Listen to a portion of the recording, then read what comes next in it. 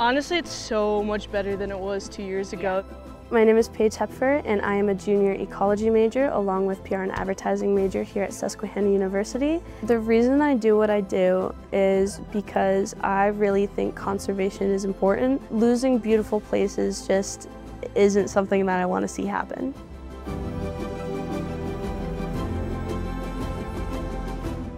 When I started here, we had a lot of interns doing the bug collection, and we had no interns on the fish collection. So I decided to do fish. There wasn't a lot of information about the fish I study, and so that's when I started studying them here.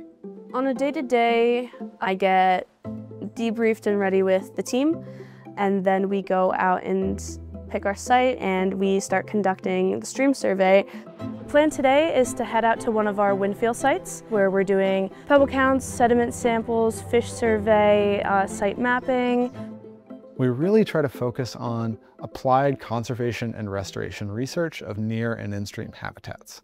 So this can range from projects related to habitat connectivity and forested streams to the effectiveness of agricultural best management practices.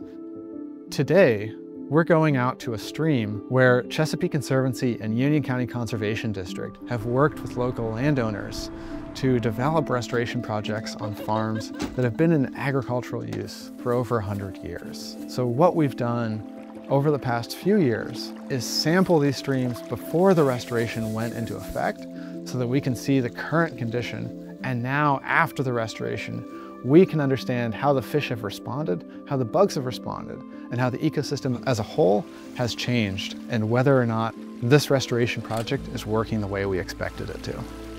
I was actually here 2 years ago in 2023 before they restored the stream, and now it's a lot less dirty than like the last time I was here, and there's a lot more structure to the stream, and there's a lot of fish here. One of the most valuable parts of the unique experience that students get at Susquehanna University doing this kind of research is understanding how the work they do has real-world implications and connects to all of our partners. So our students don't just go out and sample these streams in a bubble. Some of our students do internships with the Chesapeake Conservancy after they've sampled the streams with us.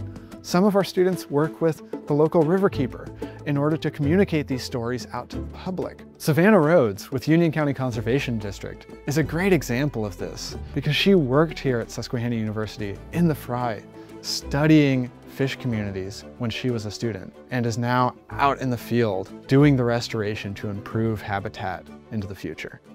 As we get flooding events, it'll probably wash out a little bit more, but it's still... So this work that we're doing here actually provides, when we do outreach to landowners, some data that they can look at these improvements on paper and see how their property may be improved over time, as well as a source of giving some of these Susquehanna University students a career development opportunity where they can see what they'd like to do long-term after graduation.